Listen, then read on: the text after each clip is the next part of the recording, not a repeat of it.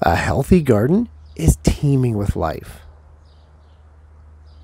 Infinite micro and macroorganisms all playing a part in the grand scheme. Beautiful and sometimes stunning, each one is more amazing than the previous. However, the real trick comes in trying to figure out which of these enigmatic creatures is good and which is not. Hi, I'm Jeff from the Ripe Tomato Farms. Welcome back to another episode of the Garden Quickie, the show where in 2 minutes or less, we break down all the intricacies of gardening. And today's episode is all about the garden centipede. Friend or foe?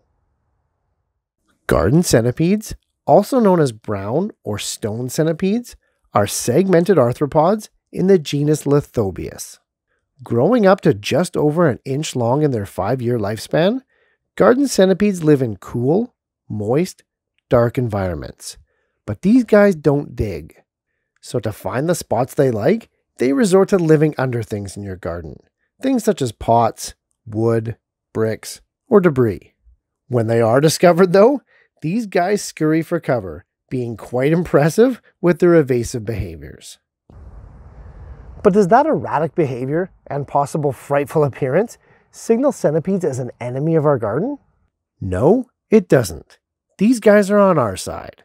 Centipedes are carnivores, taking down slugs, snails, aphids, and sometimes even larger beetles.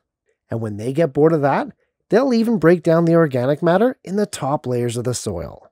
Oh, and I almost forgot.